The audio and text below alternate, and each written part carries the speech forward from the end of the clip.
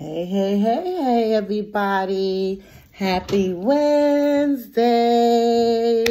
Hump day. We are halfway through the week, and I am excited, although I still pick up overtime on Saturday. So it's not like I'm fully committed to just being off on my Saturday and Sunday days off. But however, I'm so excited because I am alive and well. God has given me another chance to be amongst the living and another chance to share my love with you. So good morning. I am cracking up on the inside because I remember when I was younger, I used to watch Mr. Rogers' Neighborhood. And I would watch it when I go to my babysitter. She would have Mr. Rogers' Neighborhood on Channel 13. It'll be Sesame Street, Electric Company, and then that would come on. And this gentleman was just so jubilant. And I've been stuck on this word jubilant, saying that this whole week. I don't know what it is with this word jubilant, but this is how I'm feeling. This is how I'm describing me and how I'm feeling this morning. And so this man will come in, and he would change his shoes, and he's singing, "It's a beautiful day in the neighborhood, a beautiful day in the neighbor. Won't you be mine? Won't you be mine?" And he's so chipper. He's just a bending down. Got on his cardigan, his plaid shirt, his tie, well-dressed, nicely put, and well-groomed. And he's changing from his Oxford shoes, putting on his skippies, and he's tying them up, and he's just happy. His spirit is just so happy. He had a zest for life. And then his show, it was geared upon helping others. He had the puppets, and they would come to him, and he would teach them different things. And as he's teaching them, he was teaching me. This is how our spirit should be in the morning. So this is why I am practicing smiling more, being jubilant more, having more zest of life, because this is what God wants us to do. And as I always say at the end of my encouraging message for the day, this is the day that God has made. So when we wake up, we should be rejoicing in it. Because remember, he holds our life, your heart, that heartbeat. The blood that flows through your vein, he holds it in his hand. So at any time, he snap his fingers, close the palm of his hand, and you'll be gone. You'll be then transitioned off. He don't care how it happens. When it's time for us to go, we're going to go. So when we do wake up to see another day, we have got to rejoice and be happy about it, y'all. So I'm excited. It is Wednesday. And yesterday I spoke to you all about noticing things with your kids, being there for your kids, doing self-checks on the kids, and making sure that they're okay. Having that family time for the kids, because we're so overwhelmed with doing things with this in life and throughout our day, juggling this and juggling that we don't make time for the kids. So today I want to encourage you to do self-care for you. Yes, we are the uttermost important. Okay, we are the lifeline. I don't know if that show Soul Food. It's always somebody in the family that holds everything together, that keeps everything going. And in that show, that series Soul Food, it was the grandmother.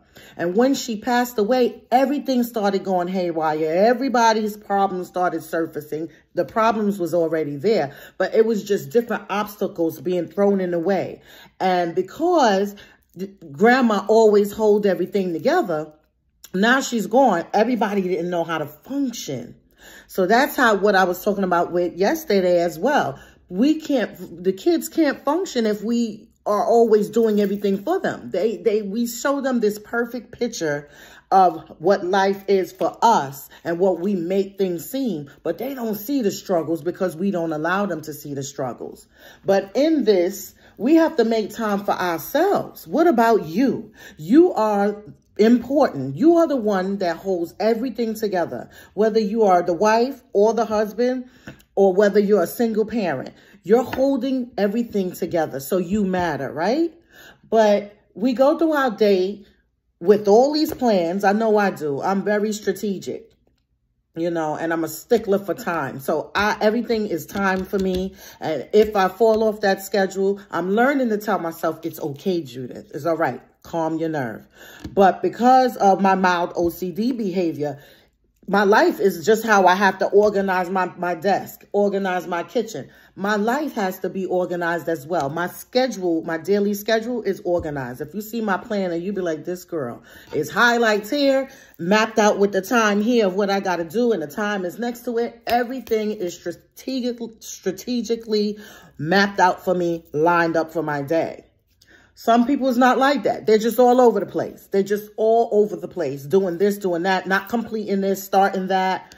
But we don't stop in the midst of that all to take time for ourselves, right?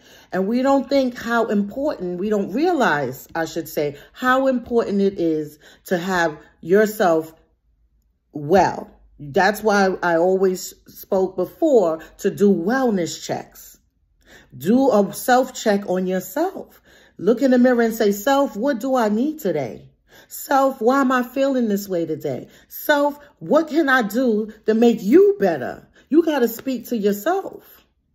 You already know how you're feeling inside. You already know what the lack is. So now you have to put it into place of doing something for yourself to uplift your spirit, doing something for yourself to make sure that your energy level is up, that you are withstanding your health. Your inner being is where you should be starting because your health is important. If you are not taking care of yourself, putting things that is toxic and infectious into your body, you're not going to be around long enough to even try to run no show. Your kids, your husband, your friends, family, siblings, whoever is not going to see you very long because of what you're eating on a daily basis. And I get it. I've worked for law enforcement for 15 years, and we started out with only a 30-minute lunch break. Okay? 30 minutes. I don't know what it is today, but in 30 minutes, that damaged my stomach because I couldn't chew my food properly. I'm rushing to eat my food. I'm rushing at a fast pace, and that is destroying the digestive system. You're putting too much stress on your inner being. This is why I have no gallbladder today. I had gallstones and it had to be removed. So it's important what we put into our mouths. We got to start there. What are you eating?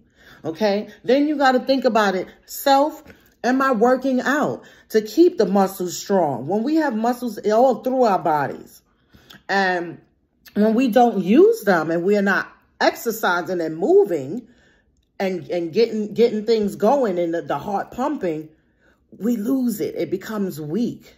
It's just there, not being used, just sitting there. That's how the inner part of our bodies are. And so we have to watch what we eat, make some time, 30-minute walks. If you can't get out and walk, go up and down your steps in your house. Run around the living room. I don't know how everybody's house is constructed, but you can do something. You have a backyard, you can go out and run a couple of laps around the backyard. There is always something that we can do. It is called self-care. During the pandemic, everybody started talking about self-care afterwards because we was on shutdown. Well, you guys was.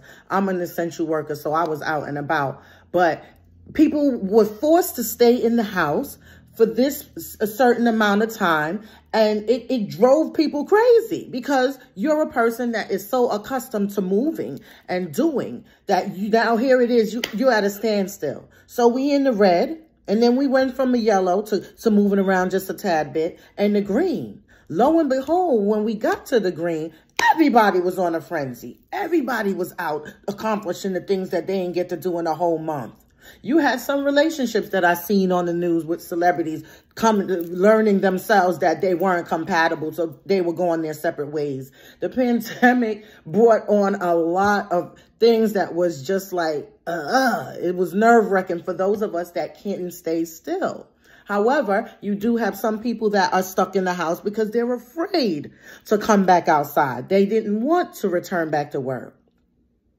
So it's just like it was so much. The world put so much on us at one time, and it comes sporadically. You know, it's like, here's the obstacles. It feels like somebody's throwing a dart sometime at me because here you got to do this and here you got to do that. And that's one of my kids, my son. He's a social butterfly and always into something.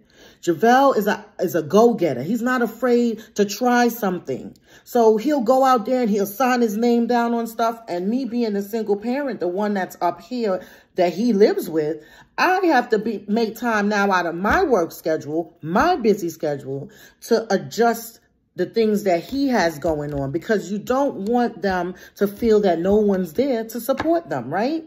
So I'm always there. Football, he has track. Mind you, you sitting in every kind of weather, every kind of temperature there is. A play, he had bands, like every single thing, I'm there. But it came to a point in my life where I had to pump my brakes and say, hold up, shorty. You're doing team too much. Mommy is overwhelmed, and I can't do it. Like, I'm tired, you know? And I physically, you get to that point, because I was always running and doing this and that for him and for my daughter, that I didn't take time out for myself. I remember even before I moved up to the Poconos, my sister, my older sister, she traveled, and she still travels. That's who I travel with. Every year we do a girls trip. But prior to that, when I lived in Brooklyn, I would work and raise these kids. And it was just that. Work, kids, church. Work, kids, church. You know, and I did not have time for me. And then my sister would come back from her trips, and it was her and my brother-in-law at the time, God rest his soul. They would be all over the place. Costa Rica, Cancun, DR. I mean, they were Jamaica. They were everywhere. And I'm grateful that he had that opportunity to travel. They were on cruises, Hawaii. I mean, they were living life abundantly. And that's how God wants us to live. And my sister would come back and she would be like, sis, you got to get on. You got to come. I don't care what you do. You could pay into this trip. You know, you could pay little by little. You could pay little by little. You don't have to give it in a lump sum. Because my thing was like, oh my God, I got to pay this bill. I got to pay that bill. How am I going to do a trip? How am I going to put this money down? Where am I going to get the money from? One day I just woke up and I was like, listen, I'm going on a trip. I was overwhelmed. I was like, I'm going on a trip. Once I got a whiff of traveling and being on somebody else's land, honey, I was like, oh, we going to do this every year. And then I got so savvy with it. All right, I'm going to make time for the kids. We going to do a family trip. So here it is, a mommy self-care me trip. And then it's the kids. But then again, we don't always have to come out of our pockets. Some of us just don't have it. You just don't want to travel. You're afraid to get on a plane. Whatever the thing your excuses are, because that's what they are, excuses, you have to make time for you. Everything starts with us. Everything. You have to do a self-check with yourself. Remember, my good friend here on the side of me, your mirror. Look in the mirror and see what it is that you need to do. You can go to a spa. You can say, I'm going out to eat by myself. You can tell them kids have several seats is about me. I'm not going to be there. If you're going to go, you go on. But I'm not going to be there this time because I have to do me. People want you to always come and attend things. And it's good to be loved. It's good that people want you around them, that they appreciate you, they like your spirit, and they want you there. But you can't dance to every beat. You can't dance to move to every song. So it's okay to say, no, I am going to rest today. Why? Because you know you. You know your breaking point. You know your body. Before God shuts you down, you better know that you better shut yourself down. Go and get your nails done. Go get your feet done. Even for men. Men is getting manicures and pedis today. Men can go to a spa and get a nice massage. Massages are the thing, and it wakes up the tissues and the cells in your body. A massage does 1,000,001 things for the body, for the nervous system, the muscular system in our body, the reproductive system. A massage is essential. Some people just go to the chiropractor just to get an alignment of the spine and the neck and an adjustment. You're being reset in many different ways. More ways than one. Not only you're resetting yourself mentally, spiritually, verbally, but physically. So you have to make time for you. Have to make time for you. Okay? It's essential and it's important. You matter. Your life matters. And if you don't take that into account today, then something's wrong with you. And you're going to pass out running around trying to keep up with everybody else. You do not have to wait for a holiday to celebrate you. You work, you have an income coming in, take a little bit of something and treat yourself. One thing that always stays in my mind every single time that I get paid, I hear my mother's voice saying, you better buy yourself something out of that check. You earned it. You worked hard for it. You treat yourself to something nice. And I absolutely do. I live by that. I always hear her saying that. I always treat myself to something. I don't care if it was a pen or a bottle of whiteout. Everything does not have to be so elaborate and exquisite all the time. When you can appreciate the little, God will supply all your needs with the small, from small, medium to large. You will be blessed beyond measures with greater. Be happy where you are. Be happy in the now. But you have to be happy with your inner being. You can't just get all dressed up on the outside, showing up and showing out and fronting, while the inside is tainted. Because your inside is where you need to work on, that heart. You got to work on that heart. Having a clean heart is everything. This is how we go through our day, and this is how you're going to behave throughout your day. So make time for you. You're doing it with the kids. You're doing it for the husband, and you're doing it for the employer. You're doing it for the church. It's all well and good. It's good. Everybody's getting a piece of you. But what about you? You're not getting anything out of it. You're just running around being burnt out, laying down, getting up, and doing it all over again. Some of us get up and we so fixated on what we already had planned from yesterday. We make these big plans and don't even know if God's going to wake you up to see the next day. But we got it all planned out. And then when we wake up, we forget to give him the thanks and all the praise. That was me at one point. I'm running, and I'm giving him an on-the-go praise. That ain't cool. That's not cool. He deserves so much more. And I heard the Holy Spirit said to me, girlfriend, sit your behind down. How he sat me down? This right side of my hip. My lower back is causing problems in my hip bone. Yup. And so that's how he sat me down, because I'm trying to get up out the bed and run to start my day. And the sister's like, wait, hold on. I got to get up little by little. I got to stretch. I got to meditate. I have to thank God for my day and ask him to bless my day. I don't know if I'm going to accomplish everything today, but I got to start with him. So start with God and then get into you.